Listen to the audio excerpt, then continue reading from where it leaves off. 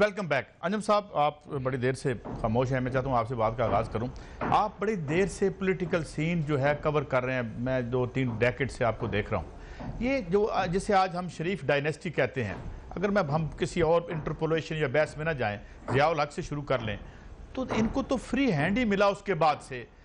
بھٹو کے ایپیسوڈ کے اوور ہونے کے بعد جو انہوں نے ساتھ دیا اسٹیبلشمنٹ کا اس وقت میں, تو اس کے بعد میرا خیال ہے جو آج ہو رہا ہے اس کی عادت نہیں رہی ان کو. کچھ لوگ یہ کہتے ہیں کہ بینک ہیں جو لون لو, یہ کرو, وہ ریاستی ادارے اس طرح سے کبھی بھی ان کے سامنے کھڑے نہیں ہوئے, پہلی دفعہ ہوئے ہیں. ایک رائے ہے, صحیح ہے غلط ہے؟ دیکھیں, جنرل ضیاء الحق نے اس سب کانٹیننٹ کی ایک بہت بڑی موومنٹ, پیپلز پارٹی ایک بہت بڑی تحریک ہے, اور جو پورے سب کانٹیننٹ میں اپنی مثال جو ہے وہ میرا خیال ہے کانگریس ایک تحریک ہے اور اس کے بعد پیپلز پارٹی ایک تحریک ہے. اور یہ اتنی بڑی تحریک تھی, اس تحریک کو جنرل ضیاء نے برباد کرنے کے لیے, اس کو ڈیفیٹ کرنے کے لیے, اس کو شکست دینے کے لیے جنرل ضیاء نے میاں نواز شریف وہ پرسنالٹی ہے, میاں نواز شریف وہ گھرانہ ہے جس کو جو ہے جس کے اوپر ریاست کے تمام اختیارات اور دروازے کھول دیے تھے کہ تمام چیزیں استعمال کر کے پیپلز پارٹی کو ڈسٹرائے کرو. اور پیپلز پارٹی جو ہے وہ پاکستان کی ایک سب سے بڑی اور سب سے ڈیپ روٹڈ ایک تحریک تھی اور ابھی بھی تحریک ہے. اور اس پیپلز پارٹی کو جو پاکستان کے عوام کی سب سے پاپولر پارٹی تھی, اس کو ڈسٹرائے کرنے کے لیے جنرل ضیاء الحق نے اپنے تمام ذرائع, ریاست کے تمام ذرائع جو ہیں وہ میاں نواز شریف کو دیے. اور میاں نواز شریف کو لاہور میں تقریر کرتے ہوئے میاں نواز شریف کی موجودگی میں جنرل ضیاء نے کہا یہ ہسٹوریکل ریکارڈ ہے کہ اپنا قلعہ مضبوط کرو اور پیپلز پارٹی کو ڈیفیٹ دو. اور قلعہ مضبوط کرنے کے لیے ان دو چیزیں تھیں, ایک تو اسٹیٹ کا جتنا آپریٹرز تھا وہ میاں نواز شریف کے کنٹرول میں رہا, آج سے 35 سال سے وہ اس کو کنٹرول کر رہے ہیں. اور پھر کرپشن, کیونکہ اب آپ دیکھیں کہ پیسے کے زور پہ جو ہے وہ پیپلز پارٹی کو ڈیفیٹ دی گئی اور اپنی پولیٹیکل جو پاور ہے اس کو بنایا گیا. اور اب کرپشن, میاں نواز شریف نے کرپشن اس طرح سے کی ہے اور اتنی کی ہے کہ پاکستان میں کسی مڈل کلاس کے لیے, کسی عام سٹیزن کے لیے, کسی نارمل ہیومن بینگ کے لیے پاکستان میں الیکشن لڑنا جو ہے وہ تقریباً امپاسبل ہے. دنیا میں ایسا نہیں ہے. دنیا میں آپ دیکھیں کہ مڈل کلاس کے, لوور کلاس کے لوگ بھی الیکشن لڑتے ہیں, لیکن پاکستان میں جو ہے نواز شریف نے کرپشن کر کے اتنے پیسے اکٹھے کر لیے. اور الیکشن میں ابھی دیکھیں پچھلا الیکشن ہوا یہاں لاہور میں, اچرا میں, شیخ ایاز کے سامنے علیم خان اور سردار ایاز صادق بھی کھل کے پیسہ لگا, وہ بھی قصور کے ہیں, احمد رضا قصوری صاحب کے شہر کے ہیں. وہ ان کا الیکشن ہوا تو نہیں, جو ڈکلیئرڈ ہوا, جو عام کنسنسس ہے کہ 2 ارب روپے خرچ ہوئے, مطلب ایک الیکشن کے لیے 2 ارب روپے لاہور میں خرچ ہوئے. یہ میاں نواز شریف کا کمال ہے. اور میں نے بے نظیر بھٹو کو ان مائی پریزنس, مطلب یہ 4 فٹ کے فاصلے سے خود کہتے ہوئے سنا, پرویز صالح بھی لاہور میں پیپلز پارٹی کے سابق لیڈر ہے, میں نے اپنے کانوں سے سنا کہ پرویز صالح آپ میاں نواز شریف کی دولت کا کیسے مقابلہ کر سکتے ہو, کیسے الیکشن لڑو گے, تم نہیں لڑ سکتے.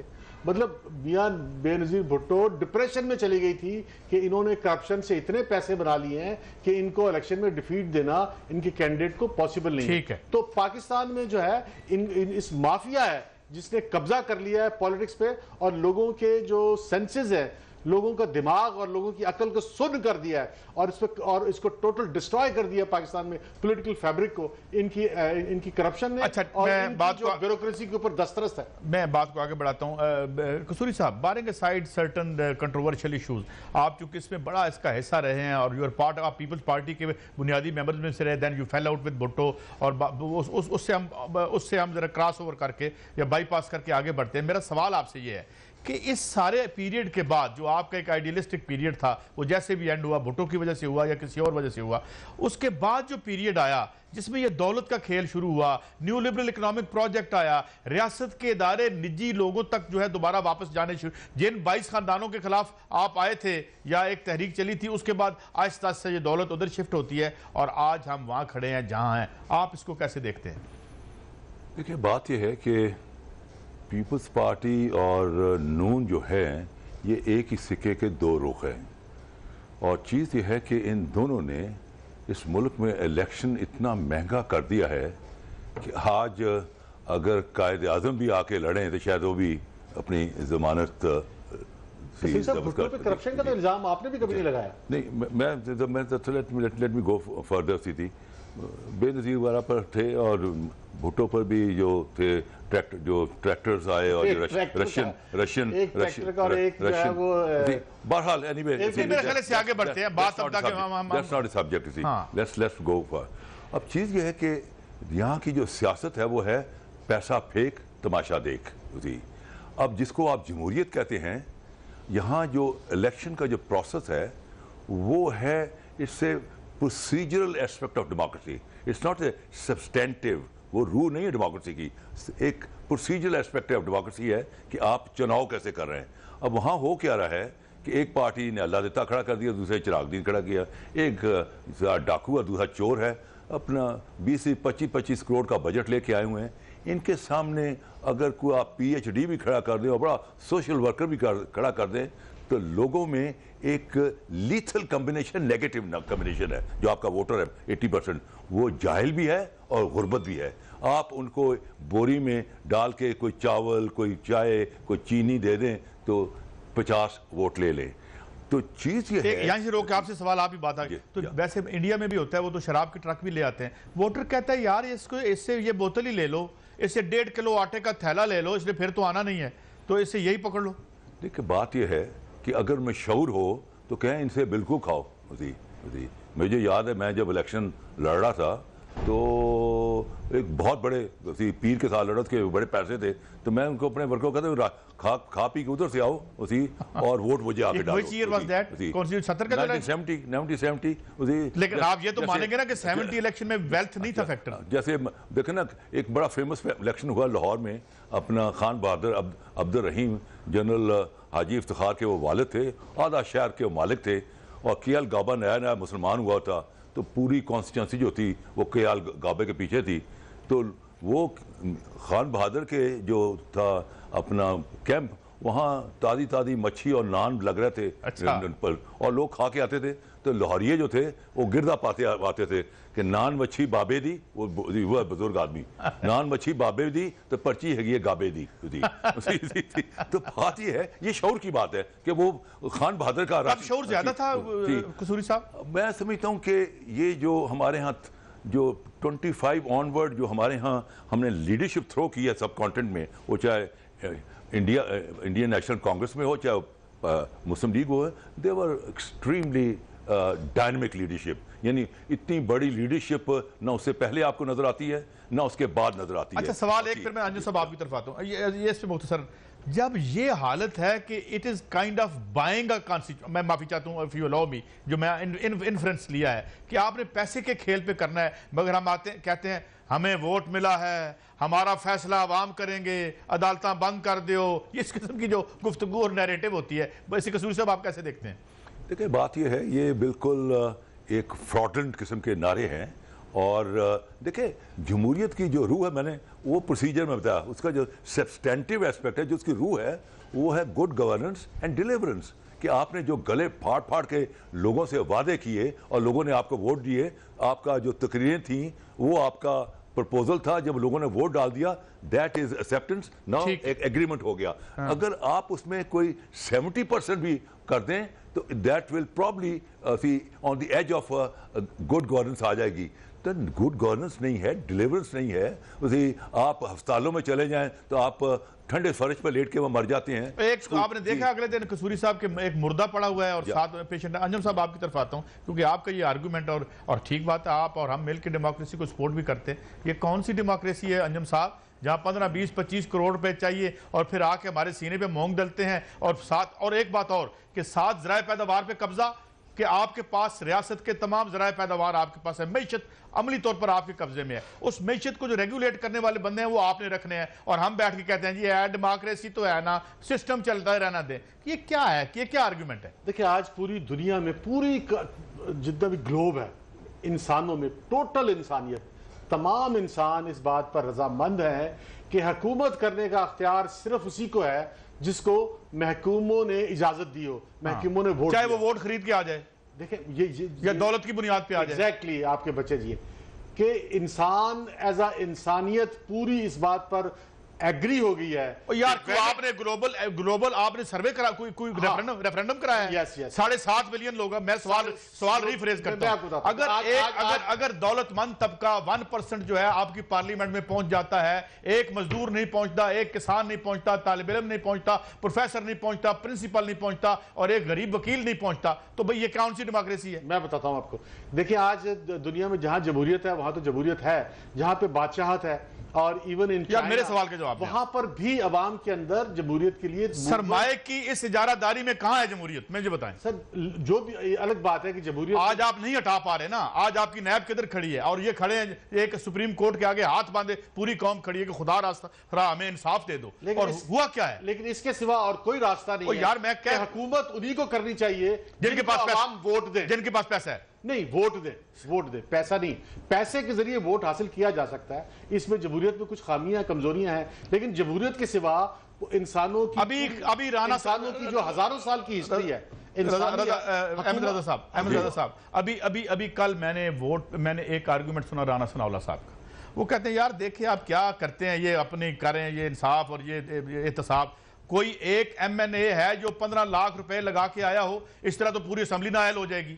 بھئی یہ کون سی ڈیموکریسی ہے؟ یہ ہمیں جا کے 2-4 NGOs آ جاتی ہیں, وہ پلڈیٹ والے ہمیں روزانہ سبق دیتے ہیں, ہم ہاتھ باندھ کے کھڑے ہوتے ہیں کہ جمہوریت بڑی اچھی چیز ہے, نہ اسپتال نہ روٹی, سارا مال ان کے پاس. should we call it a democracy? قاضی صاحب ان ساری پارٹیوں نے 2 خندقیں کھود رکھی ہیں. ایک خندق پر بورڈ لگایا ہوا نظام, دوسری خندق پر لگایا ہوا بورڈ جمہوریت. جب احتساب کی بامبنگ شروع ہوتی ہے تو یہ ڈک دیئر ہیڈز اس ٹرینچ کے اندر ڈک کر لیتے ہیں, اور پھر شو میں جاتے ہیں جمہوریت خطرے میں ہے, جمہوریت خطرے میں ہے, نظام خطرے میں ہے. قاضی صاحب نہ اس ملک میں نظام خطرے میں ہے, نہ جمہوریت خطرے میں ہے. ان کے ڈاکے خطرے میں ہیں, مال خطرے میں, ان کی چوریاں خطرے میں ہیں, ان کی خاندانی جو ہے اپنی وراثت خطرے میں ہے.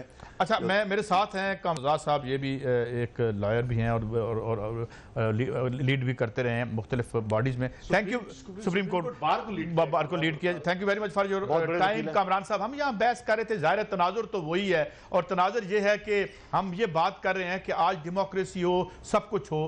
یہ لگتا ہے کہ سرمایہ کے جبر نے اتنا اس کو محکوم بنا دیا ہے, اپاہج کر دیا ہے کہ سپریم کورٹ بھی کہتی ہے نیب سے, او بھائی آپ کون ہیں, آپ ختم معذور ہو چکے ہیں. ہم یہ آج جتنا قضیہ ہے, کیا اس لیے ہے کہ جو یہ پولیٹیکل یا الیکٹڈ ایلیٹ ہے یہ ریاست سے بھی زیادہ بھاری ہو گئی ہے, کیونکہ یہ ریاست سے بھی زیادہ متمول ہے؟ جناب کامران صاحب. دیکھیے یہ ہمارے جیسے ملکوں میں یہ جو ایلیٹ ہوتی ہے یہ باقی پورے جو ہے نا 20-30 کروڑ لوگوں سے زیادہ بھاری ہوتی ہے. یہ ہماری بدقسمتی ہے, اور اس کو ہم ابھی تک وہ ٹھیک نہیں کر پائے. آج میں صبح جب دیکھ رہا تھا تو وہ ایک دلت ہے, وہ اس کو جو ہے نا وہ پریزیڈنٹ بنا رہے ہیں اس کا انڈیا کا. تو جب تک یہ سسٹم یہاں بھی کوئی دلت جو ہے وہ یا دلت سے مراد اس کیٹیگری کا اس کلاس کا بندہ جو ہے وہ اس ملک کا پریزیڈنٹ یا پرائم منسٹر نہیں بن سکتا, تو اس وقت تک یہ حالات نہیں بدلیں گے. اس حالات کو اور سوچ کو اگر کامران صاحب آپ سے سوال ہے, پلیز ایک لمحہ اجازت دیجیے گا, آپ نے بڑی اہم بات کی ہے. آپ سے سوال کرتا ہوں, آپ نے بڑی اچھی بات کی. اسے لوگ کہتے ہیں یار یہ تو ایک ٹوکنزم ہے, 85 کروڑ دلت وہاں ذلیل ہو رہا ہے, 500, 150, 2000 سرمایہ دار ہیں جو قابض ہیں. کبھی کبھی وہ اوباما کو لے آتے ہیں یہ بتانے کے لیے کہ بھائی تمہارے پاس بھی کچھ ہے. وین ڈیلیوری نہیں کر رہا سسٹم تو یہ تو ٹوکنزم ہوگا. Fraud on the name of secularism. Secularism پر یہ فراڈ ہے. میں آپ سے ٹیک لیتا ہوں. جی کامران صاحب بات مکمل کریں. نہیں اس کو ٹوکن دیکھیے, کچھ چیزوں کو جو ہے نا کچھ مائنڈ سیٹ کو توڑنے کے لیے جو ہے نا اس طرح سے سمبولک چیزیں کرنی پڑتی ہیں, اور یہ سمبولک ہے. ابوالکلام آزاد تھے, وہ بھی سمبولک تھا. ایک عام جو ہے نا وہ کشتی والے کا بیٹا تھا, یہ دلت ہے. تو یہ چیزیں جو ہے نا آپ نے جب تک وہ کریں گے نہیں, یا مودی ہیں, مودی جو ہے نا وہ چائے بیچا کرتے تھے, تو جب تک یہ چیزیں نہیں آئیں گی اس وقت تک جو ہے نا وہ ٹوٹے گا نہیں. وہ لوگوں کا جو یہ لوٹنے والوں کا نہیں. اب جو مودی ہیں بننے کے بعد چاہے تو وہ بیچنے والا زمانہ گزر گیا, اب تو وہ نیو لبرل اکنامک پروجیکٹ بیچ رہے ہیں جو کہ صرف 1% کو فردر کرتا ہے انٹرسٹ کو at the expense of the 99% people. آپ اس کا انڈیکس دیکھ لیں انڈیا کا. مرتضیٰ صاحب جو کچھ بھی ہوگا وہ کلاس جو اس کے بچپن میں اس کے ماضی میں چھپی ہوئی ہے، اس کلاس کے مفادات کو کبھی بھی وائلیٹ نہیں کرے گا وہ شخص. تو پاکستان میں بھی یہی چیزیں ضروری ہیں. پاکستان میں بھی ووٹرز کو جب تک اپنے جیسے لوگوں کو ووٹ نہیں کریں گے اس وقت تک جو ہے نا یہاں پہ بھی سسٹم نہیں بدلے. اچھا، کمنگ بیک، مرزا صاحب آپ کیسے دیکھتے ہیں؟ فیصلہ محفوظ ہو چکا ہے، آپ کیا دیکھ رہے ہیں کیا ہونے والا ہے؟ وزیر اعظم بھی محفوظ ہیں یا صرف فیصلہ محفوظ ہے؟ کامران صاحب دیکھیے یہ کوئی نہیں کہہ سکتا فیصلہ محفوظ ہے، اور یہ بات اللہ جانتا ہے کہ کیا فیصلہ ہوگا، یا اس کے بعد ججوں کی سوچ ہوگی کہ وہ اس وقت آپس میں ڈسکس کریں گے اور اس کے بعد کس نتیجے پہ پہنچیں گے. ہم صرف یہ زیادہ سے زیادہ ہم اتنا ڈسکس کر سکتے ہیں کہ یہ 3-4 آپشن ہیں، وہ 3-4 آپشنز میں کوئی آپشن ہو سکتا ہے. اس کے علاوہ ہم ان آرگومنٹس کو سننے کے بعد کوئی بھی یہ نہیں بتا سکتا کہ عدالت کس طرف جائے گی، کیونکہ یہ ہمارا جاب نہیں ہے، یہ عدالت کا جاب ہے. نہیں کامران صاحب آپ کا جاب تو نہیں ہے، لیکن جو کورٹ نے جو پرنسپل بتائے ہیں کہ نہلی کے اگر بچے جو ہے وہ منی ٹریل نہ دے سکے تو اس کی ذمہ داری والد پہ ہوگی، تو یہ کیا کورٹ جھوٹ بول رہا تھا؟ نہیں دیکھیے، میں نہیں کہہ سکتا کہ کورٹ جھوٹ بول رہی تھی کہ کورٹ سچ کہہ رہی تھی. جو کام جس کو کرنا ہے وہ اسی نے کرنا ہے. عدالت نے بحث سن لی، وہ انڈر اوتھ ہیں، وہ اپنا فیصلہ قانون کے مطابق، آئین کے مطابق اور انصاف کے مطابق دیں گے.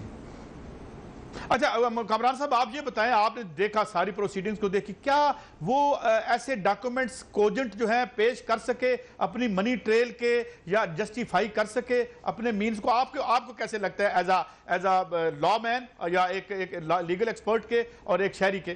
کامران صاحب دیکھیے دونوں طرف سے ریزنیبل سسپیشن جو ہے نا موجود ہے. دونوں طرف سے جو میں اس کو اسیس کر پایا ہوں، دونوں طرف سے ریزنیبل سسپیشن موجود ہے، انوولمنٹ کا بھی اور جی آئی ٹی کی جو ہے نا جو کچھ جی آئی ٹی کے حوالے سے ان کے اگینسٹ بھی. تو دونوں طرف سے ریزنیبل سسپیشن اس وقت موجود ہے میرے مائنڈ میں کم از کم. ریزنیبل یعنی آپ یہ سمجھ رہے ہیں کہ مطلب ہے کیس نہیں بنا، یعنی جو کیس اسٹیبلش نہیں ہو سکا؟ دیکھیے میں نہیں میں یہ نہیں کہہ سکتا، میں کسی کو کلین چٹ اس میٹیریل پہ نہ کسی کو کلین چٹ دے سکتا ہوں اور نہ کسی کے خلاف کوئی جو ہے نا کوئی فائنل جو ہے نا کسی قسم کا فیصلہ دے سکتا ہوں. میرا ذہن یہ ہے. ٹھیک. اچھا قصوری صاحب آپ نے سنی بات ان کی، آپ کیسے دیکھتے ہیں؟ کیا آپ کو لگتا ہے، اگر آپ دیکھیں آپ ایک قانون پریکٹس بھی کرتے رہے ہیں، تو جو اب تک میٹیریل سامنے آیا ہے وہ کہہ رہے ہیں کہ سسپیشن دونوں طرف سے ہیں؟ دیکھیں پریکٹس کرتا ہی نا، پریکٹس کر رہے ہیں.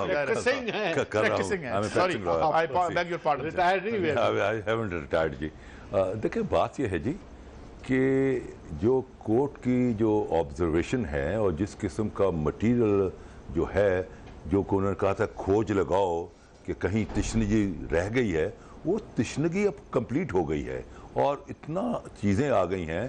مثال طور پر ایک جو اپنا مریم نواز نے ایک ڈاکومنٹ دیا، اس پر تاریخ لکھی ہے 2006 کی، وہ اس کا جو فونٹ ہے ٹائپنگ وہ کیلیبری ہے. جب آپ نے پوچھا اپنا مائکروسافٹ والوں سے ٹیکنیکل ایڈوائس لی تو مائکروسافٹ والوں نے کہا کہ یہ تو کمرشل بنا 2007 میں، تو جو فونٹ 2007 میں کمرشل ہوا اس کا ڈاکومنٹ 2006 میں استعمال کیسے ہو سکتا ہے؟ اور مطلب کہ پریما فیشائی فراڈ نظر آ رہا ہے. اسی طرح ہی معصوف نے چھپایا ہوا تھا کہ وہ نوکری بھی کر رہے تھے اور ان کو باقاعدہ 10,000 ریال بھی مل رہے تھے. تو یہ بہت ساری چیزیں جو ہیں وہ صفحہ مثل پر آ چکی ہوئی ہیں. 2 آلریڈی ڈکلیئر کر چکے ہوئے ہیں کہ نہ یہ صادق ہے، نہ امین ہے، بلکہ خائن ہے. اور اب یہ 3 جو ہیں، 3 نے کیونکہ کچھ بھی نہیں کہا تھا، اس لیے انہوں نے ایک بڑی غلطی کی. انہوں نے اگر یہ 2 کے فیصلے کے خلاف ریویو کر دیتے تو probably they would have been on a safer position. یہ میں بڑا ٹیکنیکل پوائنٹ بتا رہا ہوں. They did not file a review اور اب ریویو کا ٹائم گزر گیا. میں آپ کی بات کو یہیں سے کنٹینیو کروں گا، مگر بریکس پہ جانے سے پہلے ایک اور بات بھی کر لوں، کیونکہ ہم قانون کو تو جانتے نہیں، مگر کچھ ایسے ایویڈنس ہیں جو ایڈمیسیبل نہیں ہوتے کورٹ میں. اور وہ کیا ہوتا ہے؟ وہ طرز زندگی ہوتا ہے. رول حکمرانی کرنے والے، ان کے بچے، ان کی زندگیاں، ان کے ہاسپٹل، ان کے انسٹیٹیوشن اور 200 ملین لوگ جو دولت پیدا کرتے ہیں وہ کس ذلت میں رہتے ہیں. مگر کیا کریں، یہ کہیں ایڈمیسیبل نہیں ہے. تو کیا یہ بھی بتاتا ہے کہ لوگوں کے ساتھ کیا ہو رہا ہے؟ اور ڈکیتی کی کیا یہ بھی کوئی پروف ہے یا نہیں؟ واپس آتے ہیں, بات جاری ہے. تجربہ بھی, سوچ विचार بھی, जहां लाजिम हो वहां तकरार भी. अहम कौमी मसाइल पर होती है बहस DNA में. पेश होती हैं बड़ी खबरें और उनके अंदर की खबर. होती है गहरी सोच विचार, होता है फिर गहरा तज्जिया. यूं बनता है एक programme debate news analysis DNA. हम अवाम हैं या रियाया, हमारे हुकूक की पामाली आखिर कब तक? अरबपति हुक्मरान और फाका का शवाब, क्या गुर्बत नाकाबिले हल मसला है? सियासत बैंक अकाउंट्स की गुलाम क्यों? अवामी सियासत के ज़माने क्या हुए? सियासत बराए अवाम या बराए दौलत? हमारी ज़िंदगी से जुड़े सवालों के जवाब देखिए प्रोग्राम सिचुएशन रूम में. देखिए प्रोग्राम सिचुएशन रूम जुमे से इतवार शाम 7:03 पे सिर्फ 24 न्यूज HD पर.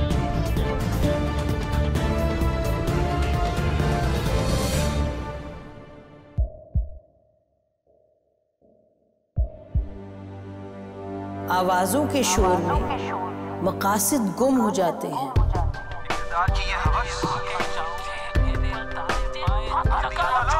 तकरार की तलखी में बात बनती नहीं, बिगड़ती है.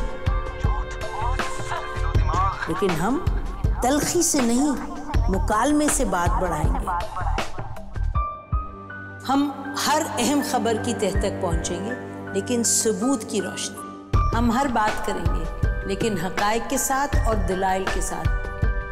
नसीम ज़हरा at 8 में देखिए प्रोग्राम नसीम ज़हरा at 8 जुमे से इतवार रात 8:03 पे सिर्फ 24 न्यूज HD पर.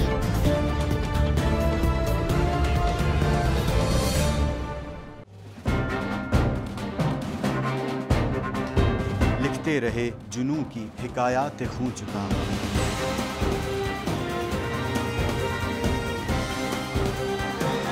कलम और स्क्रीन तक का तवील तजुर्बा एक भरपूर सहाफती तारीख के साथ प्रोग्राम मुजाहिद लाइव. देखिए प्रोग्राम मुजाहिद लाइव पीर से जुमेरात शाम 7:03 पे सिर्फ 24 न्यूज HD पर. पैनामा लीक्स में अभी तक $55 बिलियन पाकिस्तानियों का आइडेंटिफाई हुआ है. हमारे मुल्क की औरतें जो हैं वो टॉर्च लाइटों में अपने बच्चे जनने पे मजबूर हो गई. क्या अभी ये गारंटी है कि आगे ऐसा वहीं पे नहीं होगा या कहीं और पे नहीं होगा? सच्ची बात है कि मेरे पास बाप की किसी बात का जवाब नहीं. जहांगीर तरीन की सियासत खतरे में पड़ गई थी जब उनको ये बताया गया कि उन्होंने कर्जे माफ करवाएंगे. हमारे यहाँ का अदालती निज़ाम अगर सौलत मिर्जा को फांसी देता है, उस आदमी को क्यों छोड़ देता है जो सौलत मिर्जा बनाने वाला? क्या कोई भी करप्ट सियासतदान जो है उसकी चोरी जो है उसको पकड़ने से जमहूरियत खतरे में पड़ती है, इंसाफ खतरे में पड़ता है.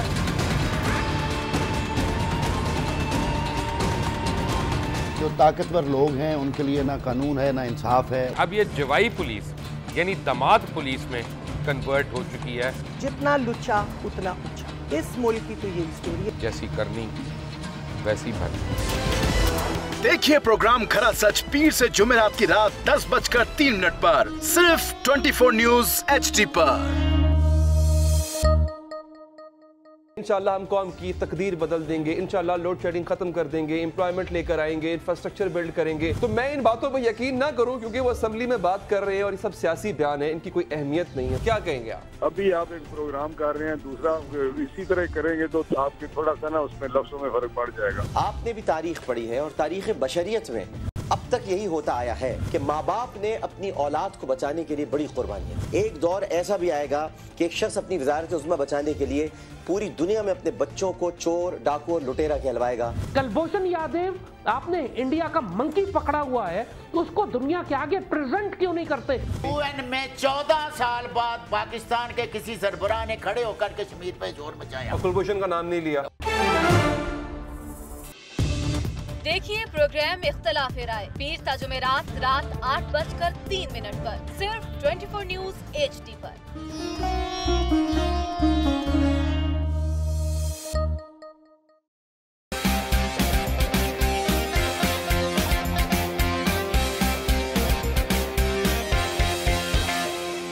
लंदन पेरिस यूएस में मालो महल बना ले, स्विस बैंक के खातों में अपना माल छुपा ले। सड़कों पर लाकर सीटा तो मेरा नाम शबाज शरीफ नहीं। वेरी फनी इन एमानों को गिरा दो। हमेशा हुकूमत के रिंग पे स्टैंड बैठ गए हुए हैं। और कोई शर्म होती है और कोई हया होती है। लैपटॉप और मेट्रो बस की जमहूरियत है।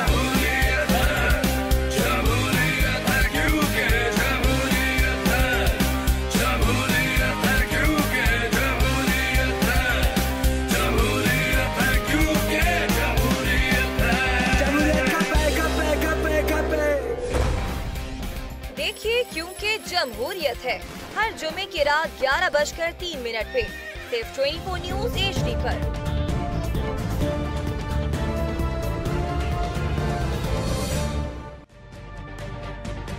तजुर्बा भी, सोच विचार भी, जहां लाजिम हो वहां तकरार भी।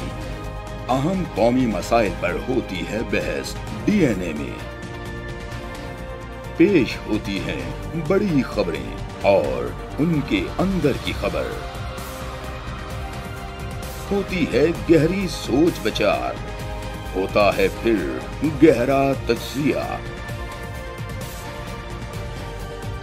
यूं बनता है एक programme debate news analysis. Welcome back. Anjum साहब, अब ये भी मुझे कुछ मिल भी रहा है, कुछ ज़ाहिर है बड़ा पार्टीजन है, बटे हुए हैं हम लोग, और कोई हमें होना तो नहीं चाहिए, अब ये ऑब्जेक्टिवली हमें रिपोर्टिंग करनी चाहिए। मगर मुझे खबरें ये भी मिल रही हैं कि अब बाज़ चैनल्स पे ये भी चल रहा है कि जी साबित नहीं हो सका उनकी मरियम साहिबा की जो कफालत है, और ये क्या हमें ज़ेब देता है कि अब इस तरह की बात करें? अंजुम साहब, आप देखें कि कसूरी साहब साथ बैठे हुए हैं कि आम तौर पर जो आम मुजरिम है, जो मर्डर के केस में या इक़दाम कत्ल के केस में या दूसरे जराइम में आते हैं, वो अदालत में जाली दस्तावेजात नहीं बनाते, डरते हैं। और लेकिन यह है कि मरियम नवाज की आप नहीं, वो खुद तो नहीं कुछ कह रही, मतलब हमारे लिए बहुत मोहतरम है, लेकिन बाज़ चैनल्स पे अभी भी मैं बात गश्त सुन रहा था, खुद की बात नहीं है। लेकिन आप बात यह है कि उनकी आप देखें ना कि उनकी हिम्मत देखें कि वो उन्होंने कोर्ट में जाली दस्तावेजात पेश कर दी, जालसाजी कर दी अदालत में। मतलब देखें ये अच्छा आप उन पे डाल दिया है, वो क्या कहते हैं, वो बेचारे, आज मैं सोशल मीडिया पे देख रहा था, अकरम शेख साहब भले मानस आदमी है, वो अब अपना दामन बचाते फिरते हैं। अंजुम साहब, अब अच्छा, अब प्रॉब्लम यह है कि अकरम शेख साहब तो वकील हैं, लेकिन जो मरियम का, हुसैन का और हसन नवाज का जो बुनियादी मुकदमे का जो बुनियाद है, वो तो अकरम शेख साहब ने रखी है ना, तो वो दामन कैसे बचा सकते हैं? वो तो क्योंकि वो तो इसके फाउंडर हैं, इस पूरी लीगल जो आर्गुमेंट बच्चों की तरफ से आया है, ठीक है, कतरी शहजादे से लेके। मैं आगे बढ़ता हूं जी। कामरान मिर्जा साहब, आप कैसे देखते हैं ये जो अभी मैं देख रहा था, अकरम शेख साहब कह रहे हैं, और कह रहे हैं जी अकरम शेख साहब से गलती हो गई, कोई कागज ऊपर नीचे हो गया, ये कैसे देखते हैं आप इस तरह के आर्गुमेंट्स को? ये कहना चाहिए था जनाब कामरान मिर्जा साहब? इसमें ऐसे है कि जो मैं समझ पाया हूँ इस मामले में, ये सारे वकील थे चूँकि प्राइम मिनिस्टर और उनकी फैमिली के, तो शायद कुछ बातें इनसे कन्वे नहीं हो पाई, या उनका स्टेचर इतना बड़ा था कि ये जो वो जिस तरह से फोर्स करते रहे हैं वो मामले उसी तरह से चलते रहें। हालांकि अब होता ये है कि अगर क्लाइंट इतना हम पे जोरावर हो जाए कि वो हमको फोर्स करने लगे तो हम उसकी फ़ाइल वापस कर देते हैं, तो ये शायद ऐसा नहीं हो पाया, और इसलिए इसमें जो बहुत सारे अच्छा, उनका जो टेक है मैं आपको बता देता हूं, जो अकरम शेख साहब का टेक है, लीगली स्पीकिंग, अकरम शेख साहब कहते हैं फैक्ट्स की बात मैं नहीं कर रहा, मैं आपसे कह रहा हूं, वो अकरम शेख साहब कहते हैं जी वो एडवोकेट ऑन रिकॉर्ड होता है, मेरा वकील का कोई तलक नहीं होता डॉक्यूमेंट से, ये उनकी तरफ से आया है। कामरान साहब, نہیں ہمارا ایڈوکیٹ آن ریکارڈ بیچارہ تو 5-7 ہزار روپیہ جو ہے نا اس کو ملتا ہے, وہ اس کو جو ہے نا اس کے لیے جو ہے وہ رسپانسیبل نہیں ہوتا, اس کے لیے رسپانسیبل ہم ہوتے ہیں. دیکھیے ویسے اگر قانونی طور پہ بات کی جائے تو وہ بات ٹھیک کر رہے ہیں, مگر ایکچولی اور فیکچولی ہوتا کیا ہے, ایکچولی اور فیکچولی جو ہے نا جو کچھ ہم کرتے ہیں وہ جو ہے نا بیچارہ وہ تو سائن کرنے والا ہوتا ہے, اور اس کو تو اتنے تھوڑے پیسے ملتے ہیں کہ بعض اوقات بتاتے ہوئے بھی شرم آتی ہے. جی ٹھیک ہے قصوری صاحب, اب وہ انہوں نے بھی اپنا ڈیفینس کیا, اور ساتھ یہ جو میں نے بات کی تھی کہ کیا ٹی وی پر بیٹھ کے ہم یہ تو نہیں کہہ سکتے میری خواہشیں بھی ہوں گی, میں بھی پارٹیزن ہوں, بٹ جس طرح سے آج کل موٹیویٹڈ لگتا ہے ہمیں, گویا سپریم کورٹ کے بعد سوالوں کا جواب اب یہاں ٹی وی پہ دینا شروع کر دیں, یہ اس ٹرینڈ کو کیسے دیکھتے ہیں آپ قصوری صاحب؟ یہ کو انفارچونیٹلی 2-2.5 سال سے یہ ڈیولپ ہوا ہے کہ 2 عدالتیں, بلکہ جب یہ کیس پیک پر تھا تو 3-4 عدالتیں لگتی تھیں. ایک تو عدالت ایکچول ایک لگتی تھی 11 بجے انٹرول پر, ایک جو اختتام ہوتا تھا تیسری لگتی تھی اختتام پر, چوتھی لگتی تھی رات کو ٹی وی پر, نہیں چوتھی لگتی تھی اپنا جو نون والے جب انسٹرکشن لے کے آتے تھے مریم نواز سے وہ لگتی تھی, اور 5ویں لگتی تھی اپنا پرائم ٹائم پر 8 سے 9 اور 11 سے 12 اس وقت لگتی تھی. تو اب چیز یہ ہے کہ دس is not a very healthy trend, کیونکہ آپ جو ہے آپ لوگوں کو گمراہ کر رہے ہیں, اور you are even if you are an expert on لا, اپنا ایک ڈیفینیٹ اوپینین دینی جو کہ ابھی عدالت نے وہ اوپینین نہیں دی تھی, تو وہ آپ عدالت سے آگے نہیں جا سکتے. اور موسٹ آف دا آپ کے جو آپ کے آتے ہیں آپ کے پینلز میں گیسٹ آتے ہیں ان کو تو الف بے تے بھی نہیں پتا اپنے لا کا.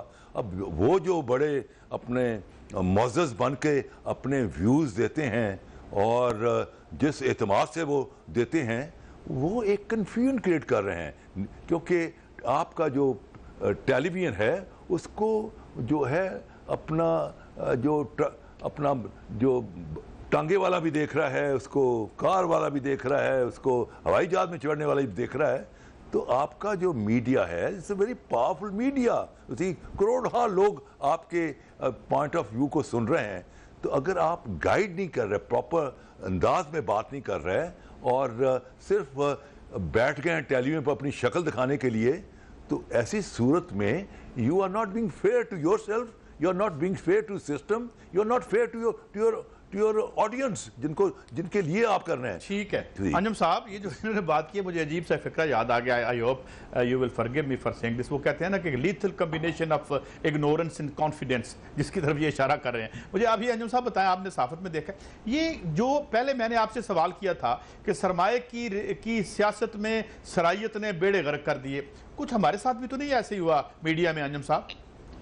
نہیں دیکھیں, میڈیا تو پاکستان کا بہت گرو کیا ہے, اور جو ٹیلی ویژن میڈیا ہے وہ جو گرو تو سیاستدانوں نے بھی بڑا کیا ہے ماشاءاللہ, ہر دارالخلافے میں گھر ہے ان کا, باہر ان کے آف شور اکاؤنٹس بھی ہیں. دیکھیں ٹیلی vision what do you mean by growth? Growth جو ہے دونوں طرح سے, کہ اپنے سائز میں بھی اور پیسے میں بھی اور اپنی ایکسپرٹیز میں بھی, اپنی مہارت میں بھی اور اپنی خدمت میں بھی اور عوام کی سروس میں بھی. آپ دیکھیں کہ پرنٹ میڈیا جو ہے وہ آپ کو بہت زیادہ یہ جو فیصلے سنا رہے ہیں عدالت کے حوالے سے, صبح رات کو ایک سوال اٹھتا ہے کہ یار یہ ہفتے والے دن تو عدالت وہاں پہ نوٹری یا نوٹیری پبلک جو بھی امریکن یا انگلش کہتے ہیں وہ تو کھلتے ہی نہیں ہے, رات کو پورا پروگرام چل جاتا ہے کہ نہیں جناب ایسے بھی آؤٹ لیٹس ہیں جو کھل جاتے ہیں. وہ ہمیں یہ زیب دیتا ہے. نہیں اب دیکھیں یہ ٹیلی ویژن کی مجبوری ہے کہ ٹیلی ویژن نے تو اس طرح سے بیہیو کرنا ہے جس طرح سے لوگوں میں اس کی پذیرائی ہو.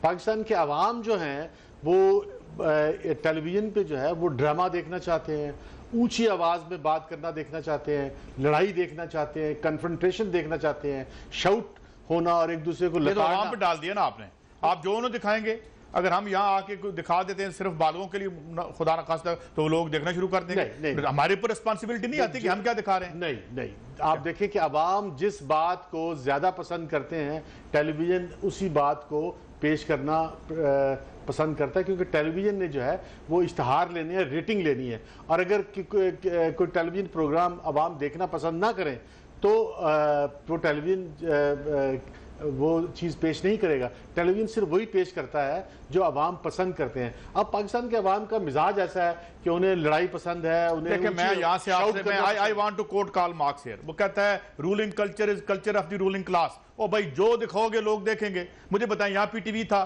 حالانکہ بہت اس کا 2 نمبر ریکارڈ ہے جو سرکاری خبروں کے حوالے سے تھا, اس کو چھوڑ دیں, اس کا دیکھ لیں. آج اس کا پی ٹی وی کا ڈرامہ نکال کے دکھا دیں, جو جو اس پہ کام ہوا ہے, جس قسم کا آرٹسٹ آیا ہے, مجھے آج یہاں پرائیویٹ دکھا دیں. رولنگ کلچر آپ اس کے سیاست کو چھوڑ دیں, سیاست کو چھوڑ دیں. اس کا معیار تھا, اس میں ادبی لوگ بیٹھے ہوئے تھے. وہ ٹی وی انڈین بمبے نے اس کی نکالی کی پی ٹی وی کی ایک وقت میں نہیں کی. دیکھو مارکس تو but they did not bother who wants to see or not. دیکھیں مارکس جو ہے وہ ایک سماجی سائنس کا ایک بہت بڑا سائنسدان تھا, اور یہ میں مارکس کوئی آپ دیکھیں کہ یہ مارکسزم یہ وہی لاجک یہاں بھی آپ دیکھیں کہ جو کلچر رولنگ کلاس کا ہے وہ تو رولنگ کلاس اس طرح کے ٹیلی ویژن ڈرامے دیکھتی ہے, اس طرح کے ٹیلی ویژن بناتی وہ ہے, آپ کے معیار وہ سیٹ کرتی ہے. معیار سیٹ کرتے ہیں عوام. وہ کیسے؟ جو عوام ہائر کرتے ہیں کہ یہ اینکر مجھے عوام نے ہائر کیا. نہیں, عوام جو ہے وہ ایسی چیز دیکھنا پسند کرتی ہے. یار یہ پتہ نہیں کیا, اگر وہ عوام وہ چیز نہ دیکھے تو ٹیلی ویژن وہ چیز دکھا ہی نہیں سکتا. ٹیلی ویژن برباد ہو جائے گا اگر ایسی چیز دکھائے جو عوام پسند نہیں کرتے. تو عوام کی پسند کے مطابق ٹیلی ویژن پیش کرتا ہے. عوام جیسی چیزیں پسند کرتی ہے, عوام بےہودگی پسند کرتی ہے تو ٹیلی ویژن بےہودگی دکھائے گا.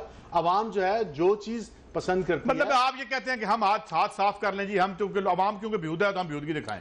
میں نے عوام کو بےہودہ نہیں یہی کہہ رہے ہیں نا, آپ وہ پسند کرتے ہیں. مجھے تو لگتا ہے ہم معاشی بےہودگی کرتے ہیں, ہم اپنا کلچر ان پہ مسلط کرتے ہیں, اور وہ پتہ نہیں کہاں رہ رہے ہیں, ہمیں پتہ بھی نہیں ہے. 65% نوجوان ہیں جن کا ہمیں کوئی پتہ نہیں. آگے بڑھتا ہوں جناب کامران صاحب, کمنگ بیک, تھوڑی بہت انٹرپولیشن بھی ہو جاتی ہیں, میں واپس آپ کی طرف آتا ہوں. ایک تو یہ میڈیا کے رول پہ بتا دیں عدالت کے حوالے سے کہ جو اس طرح سے اوورٹلی اشارے ہم کرتے ہیں, میں بھی اس میں شامل ہوں, ہمیں اپنا بھی احتساب کرنا چاہیے. آپ سمجھتے نہیں ہے کہ یہ ہونا چاہیے یا نہیں ہونا چاہیے کامران صاحب؟ یہ بالکل نہیں ہونا چاہیے, مگر بعض اوقات ہم جو ہے نا ان کی جورسڈکشن میں ایکسیڈ کر جاتے ہیں ان سے معذرت کے ساتھ. وہ اب مسئلہ یہ ہے کہ میڈیا اتنا اس کا رول بڑھ گیا ہے, یا میڈیا بعض اوقات جو ہے نا وہ ہم سے پھر اور کسی طرح اگر نہ ہو تو ہم سے پوچھ لیتا ہے کہ آپ اپنی رائے چلیں بتا دیں. تو وہ حالانکہ وہ ہماری اپنی رائے ہوتی ہے, یقیناً وہ عدالت کی رائے اس سے مختلف ہو سکتی ہے, اور جو رائے الٹیمیٹ رائے ہوتی ہے وہ تو عدالت کی ہوتی ہے, جو اس میں فیصلہ ہوتا ہے وہ تو عدالت کا ہوتا ہے. تو ہم بعض اوقات جو ہے نا وہ کر جاتے ہیں. پھر اس میں ایک آپ کی مجبوری یہ ہے کہ 80-90 چینل ہو گئے. اب 80-90 چینل کو ان کو رات کو سب کو جو ہے نا وہ اپنا پروگرام کرنے ہوتے ہیں, رات جو بھی چل رہے ہوتے ہیں اس وقت. اس پہ جب آپ ایکسپرٹ منگواتے ہیں تو اس میں پھر میرے جیسے لوگ بھی آ جاتے ہیں, کمزور بات بھی آ جاتی ہے ریکارڈ پہ, کوئی آپ کو بہت مطلب ایکسپرٹ لوگ نہیں ملتے. تو پھر اس طرح سے جو ہے نا وہ معاملہ آپ تو بالکل کمزور نہیں ہے کامران صاحب, اور اس میں کنفیوژن بڑھتا ہے, مزید ہم کنفیوژن کریٹ کر دیتے ہیں. نہیں آپ کو تو کمزور نہیں, میں وزن کی بات نہیں کر رہا, میں نالج کی بات. اچھا واپس آتا ہوں قصوری صاحب, یہ آپ کیسے دیکھتے ہیں اس سارے ایشو کو کہ ایک قانون ہے, یہ تو ایسی ہے نا جیسے مجھے بتائیں کہ ایک ڈاکٹر ہے اور ہم ڈاکٹر کو ٹی وی پہ بیٹھ کے بتا رہے ہیں کہ یار دیکھیں آپریشن ادھر سے نہیں ادھر سے کریں. مطلب لا بھی تو ایک اسپیشلائز شعبہ ہے نا. آپ کیسے دیکھتے ہیں قصوری صاحب؟ کہ بات یہ جیسے لیڈر جو ہوتا ہے ہی از ناٹ لیڈ, وہ لیڈ کرتا ہے. ہی از اے پیس سیٹر, وہ سمت تعین کرتا ہے. ہی از اے ڈائنمک پرسن جو اپنے ڈائنمزم سے لوگوں کو پیچھے کرتا ہے. میڈیا جو ہے it's a leader of thought process and ideas. جیسے لیڈر کو ہی is not to be lead, media should not be lead, media should lead.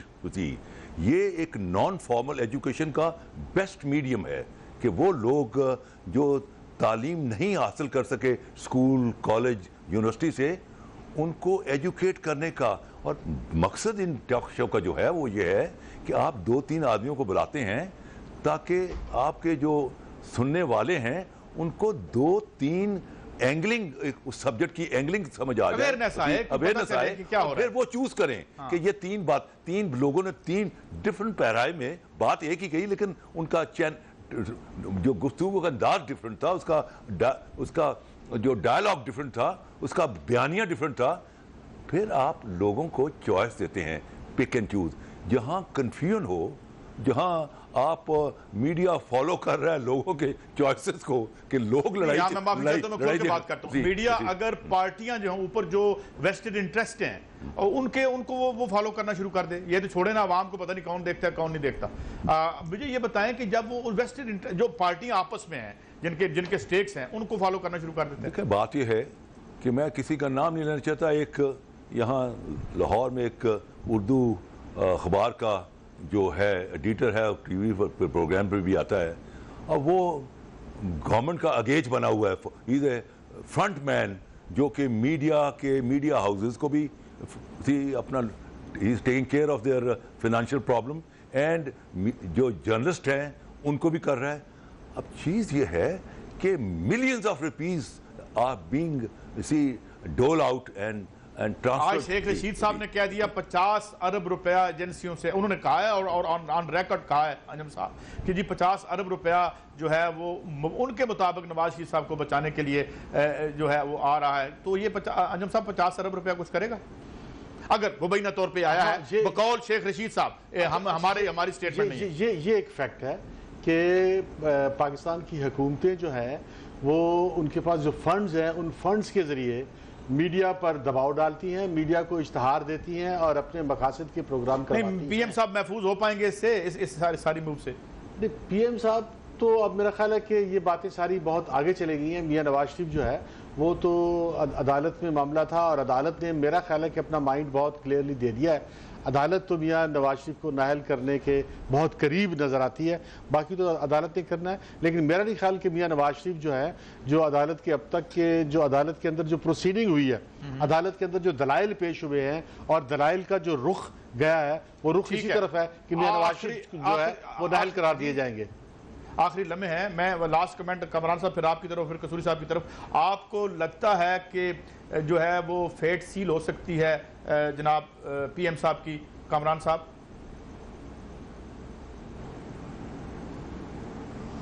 دیکھیے اس میں کچھ بھی ہو سکتا ہے. یہ اگین اس میں عرض یہ ہے کہ اپنا جو بھی کرنا ہے وہ عدالت نے کرنا ہے. میٹیریل بھی دونوں طرف سے آ گیا ہے. اب الٹیمیٹلی کیا ہوگا یہ میں نہیں کوئی بھی گیس نہیں کر سکتا. یہ مطلب پری میچور ہے, ہمارا کام نہیں ہے کہ کیا ہو سکتا ہے یا کیا ہوگا. ہم یہ ٹوٹل آپشن یہ بتا سکتے ہیں کہ یہ 4-5 باتیں ہو سکتی ہیں, جس میں ایک بات جو ہے نا ڈسمسل آف پٹیشن بھی ہو سکتی ہے, جس میں ایک بات جو ہے نا ایکسیپٹنس آف پٹیشنز بھی ہو سکتی ہے جس طرح سے انہوں نے پرے کیا ہے, اور درمیان کے کوئی رستے بھی ہو سکتے ہیں کہ اس کو فردر جو ہے نا تحقیق اور تفتیش کے لیے مختلف فورمز کے پاس بھجوا دیں. یہ بھی ممکن ہے, سب کچھ ہو سکتا ہے, مگر جو کچھ کرنا ہے وہ عدالت نے ہی کرنا ہے. جو کچھ کرنا ہے وہ عدالت نہیں کرنا. قصوری صاحب یہ جو کہا جا رہا ہے پارٹیز کی طرف سے کہ اگر یہ ڈسمسل ہو جاتی ہے تو اس کے بعد اس ملک میں کرپشن ختم ہو جائے گی, کیسے ختم ہوگی؟ وہی نظام, وہی لوگ. کچھ لوگ کہتے ہیں تازہ دم دستے آئیں گے ہماری کھال اتارنے کے لیے. اس پہ کمنٹ کر دیجیے گا. اور دوسرا یہی بات کہ آپ کو کیا لگتا ہے کدھر جا رہی ہے عدالت کا موڈ کیا ہے آپ کے خیال میں؟ دیکھیں جب چنگیز خان نے فیصلہ کر لیا اٹیک کرنے کا تو راستے میں خوازم کا ملک آتا تھا, تو جلال الدین خوازم شاہ اپنے پیر کے پاس گیا اور جا کے رات کو انکوگنیٹو اکیلا گیا. تو پیر صاحب نے جب لالٹین نکالی اور دیکھا تو پیر صاحب نے کہا بادشاہ سلامت آپ؟ کہا حضور میں ہی ہوں. کیا ماجرا ہے؟ کہ جی چنگیز خان نکلا ہے. میں نے کہا بادشاہ میں تو فقیر آدمی ہوں, میں تو دعائی کر سکتا ہوں, میں نے باقی کیا آپ کی مدد کرنی ہے؟ حضور دعائی تو کرانے آیا ہوں. میں نے کہا دوا کا بھی وقت گزر گیا ہے. یہ چنگیز خان نہیں آ رہا, یہ چنگیز خان کے روپ میں اللہ کا قہر آ رہا ہے. ہم نے بھی یہاں اللہ کے احکامات کو نہیں مانا اور اب ہمیں کوئی نہیں بچا سکتا. میں نہ یہ عدالتوں نے کوئی اپنا فیصلہ کرنا ہے, نہ جی آئی ٹی نے, نہ ہماری ٹاکس نے کوئی مائنڈ بنانا ہے. میں یہ سمجھتا ہوں کہ اللہ کی طرف سے ان کی پکڑ آ چکی ہوئی ہے, کیونکہ اللہ کا سارا نظام. مجھے شارپ کلوزنگ کرنی ہے. ناظرین ہماری یہ ٹرانسمیشن تو جاری ہے مگر یہ ختم ہو رہا ہے. ملتے ہیں